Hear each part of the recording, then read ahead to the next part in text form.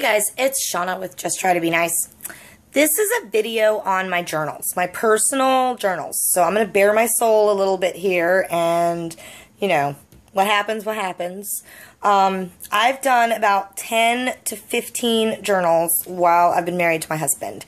And I see a lot of videos on people's journals and scrapbooks, and it's not my, like, diary, because I wouldn't share that, but it's like a scrapbook journal.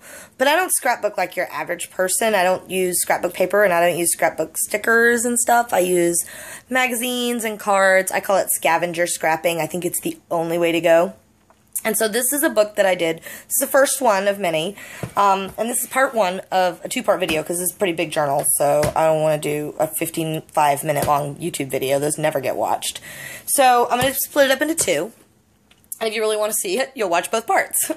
And so this is a video on my first journal that I did when I was married to my husband. I did many journals along the way, but I grew up in foster care and group homes, and it's really, really hard to keep things when you grow up in foster care and group homes. The only thing that by law they have to make sure that you can keep with you is your Bible. And I will do a video on my Bible, and you will see that my Bible became my scrapbook because I knew that it was the only thing that I could keep with me. But that was probably 15 or 16 when I started doing that, and I was taken away when I was 11. So 11 to 15, I just lost all those journals. But then I married my husband, and I've been pretty stable since then, so I've been able to keep track of all of my journals since then. So this is one that I did when I was pregnant with my daughter, and I was struggling a lot when I was pregnant with my daughter because I was worried that since I had really bad parenting and no parenting, that I wasn't going to be a good mom, and that I was going to be inadequate, and that I was going to mess her up, and I was going to do the same things to her that my parents had done to me. And you can't just go to therapist and say, hey, I have mom issues, and I got a kid that's coming in 9 months. Can you fix those for me before she gets here?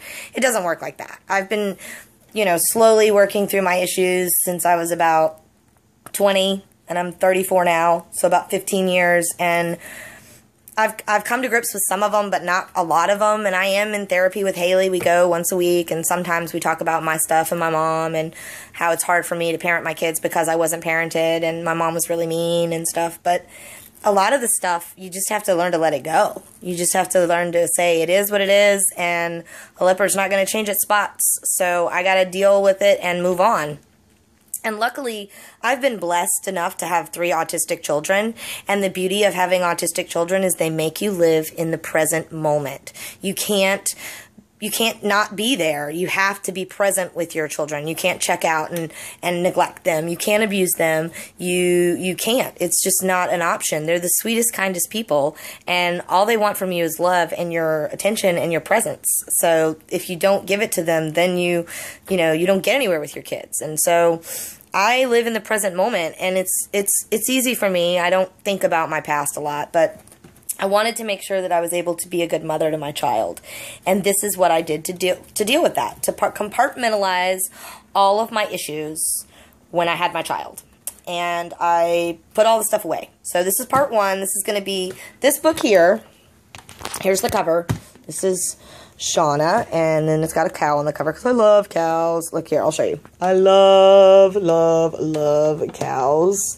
I have more cows. Oh, yep, see, here's another cow hiding behind my dialect and my canine and my nurse. There's a cow back there. But I love cows. So cows are my thing. I don't know why. They just always have been my thing. And so this is the cover, and there's 4 parts. There's the kid, there's the woman, there's the wife, and then there's the mother. And like I said, this was how to compartmentalize. So I compartmentalized my personality into 4 different things, and there's a section on the kid, and I put everything about my childhood in there, and then I closed the chapter on that, and I moved on. And then I put everything in there about a woman before I married my husband, and then I put in the wife, and then the mother. And those were like what I want to be as a wife and what I want to be as a mother. So the first part is going to be my childhood and before I met my husband, and then the second video will be after I became a wife and a mother. So this is the first part, and when you first open it up, this is the cover, the inside cover.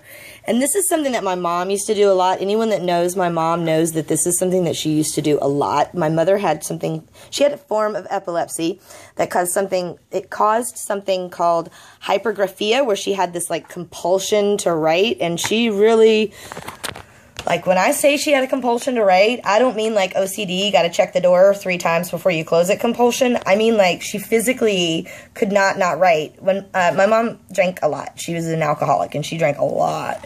And even when she couldn't get out of bed because she was too drunk to get out of bed, she would take markers and she would write on the walls beside the bed because she could not write. And so this was something, when she got in one of those places where she had to write, this is what she would do instead. And I hate this. Every time I see this, it makes me like, rah! But I did this because this is all about overcoming my issues with my mom and my childhood. And then there's a butterfly. And this was from an ad from Lunesta, which used to be this medication a long time ago. I don't think it was, actually, I think this might be for Ambien, to be honest with you, not Lunesta. And it's just to show that, like, you know, this is what I came from, and then this is what I want to become, is this beautiful butterfly. And here's the title page, which says that she's sharing her soul, which I really am doing. And I'm very upfront about the fact that it is very personal stuff, and you may not want to read it.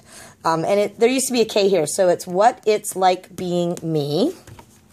And then you go to the first page, and the first page is about being a kid. So I told you this first section is all about being a child. And let's see, my birthday is May 1st. I was born in Asheville. When other people parent your child, because that's basically what happened to me, is I was raised in foster homes, so other people parented me. And this here is a poem that I wrote when I was in foster care in 1993. See the cow again. This is when I was in foster care in 1993. I wrote this poem. And you can read it if you want to. I'm not going to, because there's no need to. But this is basically my truth. This is my childhood, and this is what it was like. And you know, all I will point out is, you know, never. And, you know, nobody should have to feel like their parents never them. So, you know, and then you move on, and then why did this happen to me? And, you know, an ugly duckling. And then this is a picture of me. This is actually the prettiest picture of me from my childhood.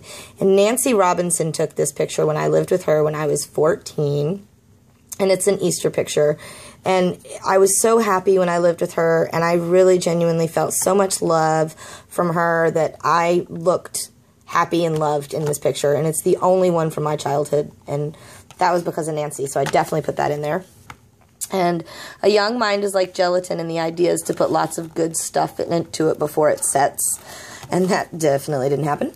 And then, Mommy, I'm scared, because I was scared and hungry a lot when I was a kid. My parents used to leave us alone a lot and not feed us, so we were very neglected. Not necessarily abused as much as neglected. And it wasn't any fun living at homeless shelters. Again, I was hungry a lot. I have no happy childhood memories, which, you know, as far as childhood before, you know, being a teenager, that is very sad, but it is very true. I have no happy, you know, birthday party or playing in the backyard, or, you know, I can't even imagine, like, you know, taking family trips, I have none of those memories, none of them at all. Again, hunger, but hunger, I did this in different, now I could just use Hunger Games, but back then I had to find the words hunger and Ritalin, because my parents kept me really drugged up a lot as a child. Whose tale of hell on earth came from her own harrowing past, and this was not here. I had to piece this part and this part together with this. With barely enough to eat, what does her future hold? Leave your abuse behind, and to understand what it was like growing up a member of the Bartholomew family, you have to have been born here. That was very true, because nobody understood my parents except me. And then this page is all about my mom. This is a picture of my mom. That's what she looks like. And yes, I look just like her, and I hate the fact that I look just like her. But there's no way around that. Everybody looks like their mom. Every girl looks like their mom, and every boy looks like their dad. It's just genetics, and there's nothing you can do about it, even though you hate it. So this is a page about my mom, and it says, you know, I'm not ignoring you. I just can't stand you. It was a long time before I could acknowledge how angry I really was with her. Go ask your mother. You might as well have been orphans. And then the enemy. I'm a bitch. Have you become your mother? And then this like scared lady from the 50s from a zombie movie.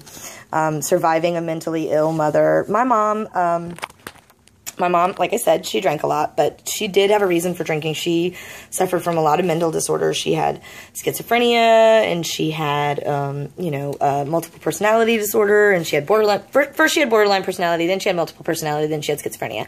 And I genuinely believe that the reason why she drank was to try to control that. So I can only hold her partially responsible for the things that happen and for drinking all the time, because I do understand her motives for it, and what her motives were not to ruin my childhood and to be a horrible mother. Her motives were to survive and to cope. And so can your mom be your friend? Absolutely not. And not to worry, Mom, it's all my fault, because everything was always my fault. And then I don't know if you can tell, but on this side I have a pair of handcuffs, and then on this side I have a pair of handcuffs, because I felt very handcuffed to her. She was very manipulative and controlling, and she handcuffed me to her. She wanted me to be just like her. Bad mom. Mom can learn a lot from their kids. I run to get outside of myself. Tequila, the life of the party before she got a life. My mother is driving me crazy. She's suffering from depression. Don't ask, don't tell. The sins of the mother. Things I cannot change. Ever want to be someone else? My mom sucked. As uncomfortable as talking with your kids. And there's one person I won't be. My mom. And then we move on to my dad. And why must I always be a failure? My dad's very smart.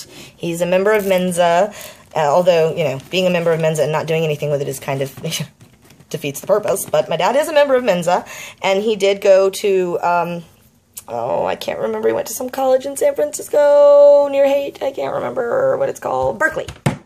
My dad went to Berkeley. I don't know if he graduated or not, but I know he went, and it's not easy to get into college. So my dad's really smart, and I was always smart too, which in my house was a problem, because being smart meant that I knew that, we should be paying bills, and I knew that we should be buying food, and I knew that having strange people over at the house all the time was probably not a good idea. So I actually got in trouble more for being smart than I did if I'd just gone with the flow. So why am I always a failure? Daddy, are you okay? Don't get mad. Cleanliness is next to godliness. Of all the things you give her, time is your most valuable. And this is actually a picture of my dad and me. When he came to visit me when I lived at Cornerstone Group Home, we went to Jungle Gardens mini golf off of Patton Avenue in Asheville. I don't even know if that place is still there anymore, but it's pretty cool, Jungle Gardens. He's the first man in your life. I couldn't be there for my daughter. Do not disturb, because I'm already disturbed. Couch potato, slacker, pot is a painkiller. So my dad was always sick. He was always complaining about his legs and arthritis and chronic fatigue and fibromyalgia and things like that. So I wish I felt better. Sick, in the wrong hands, trust can destroy a child, chronic. And then this was like this is what I wanted my dad to be, like the dad that sits down and plays games and is like in a suit and tie, and clearly he works and she's clean, but this is what I got. This is the dad I got. I passed him a joint and suddenly I knew I'd made a terrible, stupid mistake. Fire it up. Couldn't care less. Another satisfied addict. So this is all about my dad. And then this is all about my child.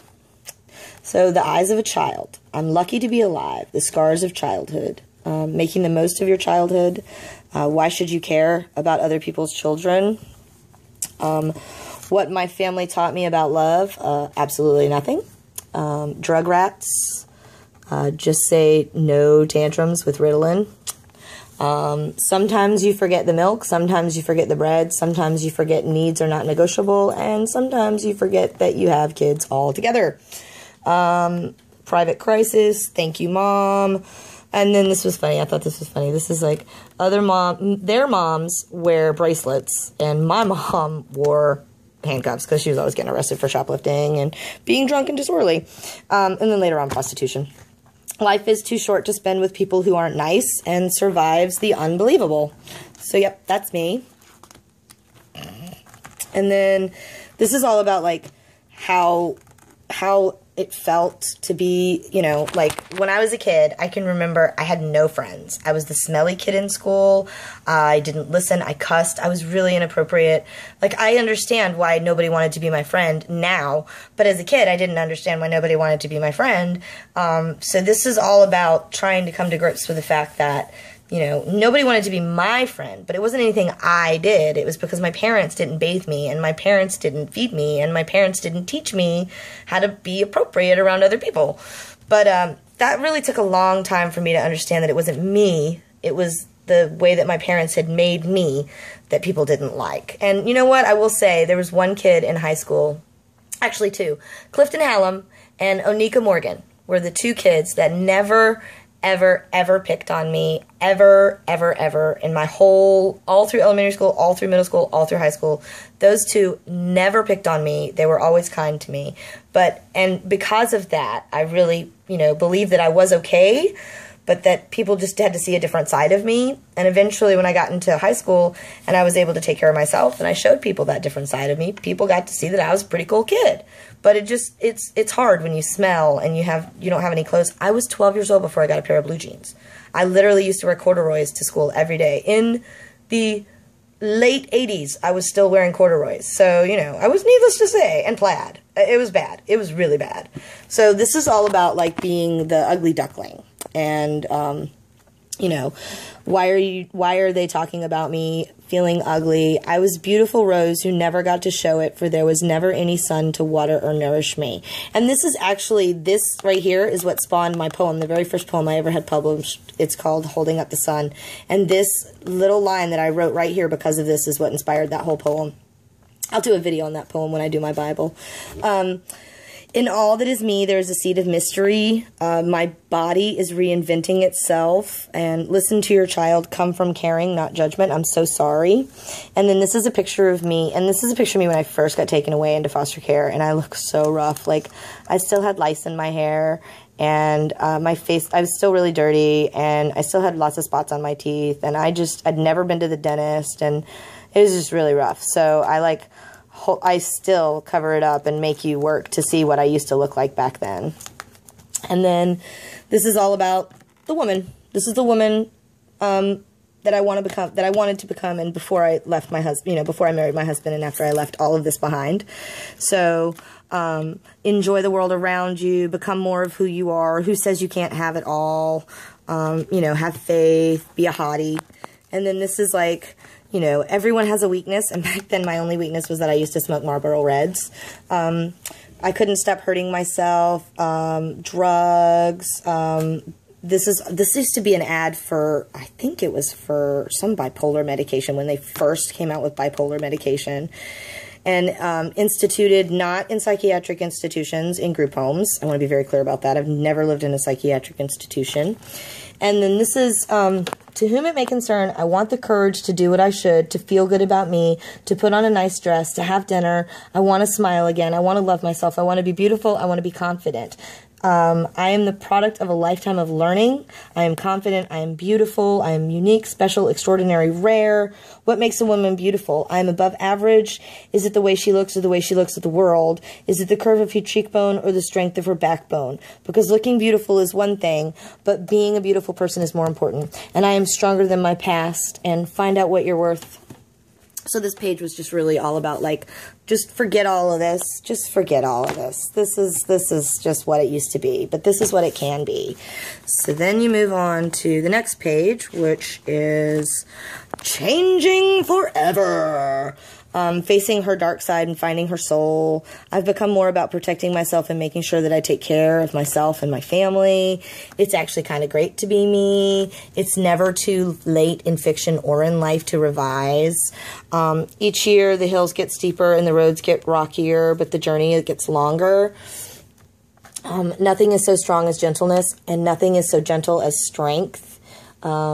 Open your effing mind. Isn't it time you started thinking about number one? And for the first time in a long time, I feel that a miracle lay just around the corner.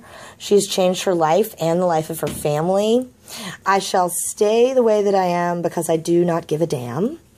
It's payback time. Don't be afraid to live your life to the fullest.